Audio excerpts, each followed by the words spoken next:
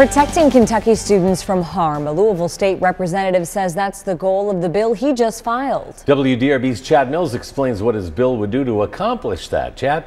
Well, it would require school resource officers at Kentucky schools, and the law actually requires them already, but this data shows hundreds of schools across the state don't have SROs, including JCPS. The lawmaker blames a so-called loophole. He says his bill would delete it.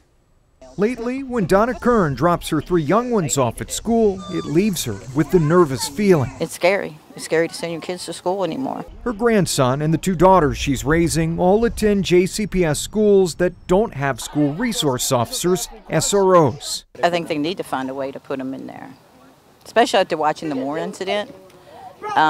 They should have been there to break that up.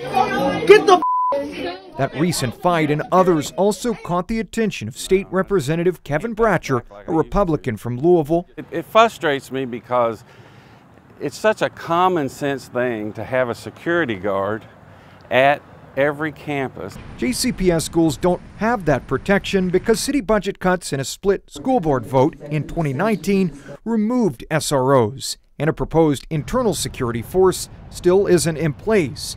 JCPS schools are not the only ones without that protection. It's just ridiculous. Because Bratcher says even though state law requires each school have an SRO, the current law has a loophole. SROs are only required, quote, as funds and qualified personnel become available.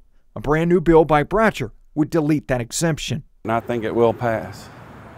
And I think it'll pass pretty quick and overwhelmingly. Bratcher thinks districts like JCPS can find a way to pay for SROs, and if they can't, the state could possibly help. I've talked to some colleagues on the education committee, and they have said that if they need money, then we'll probably send them some. Regardless, Kern says it's time to make the change.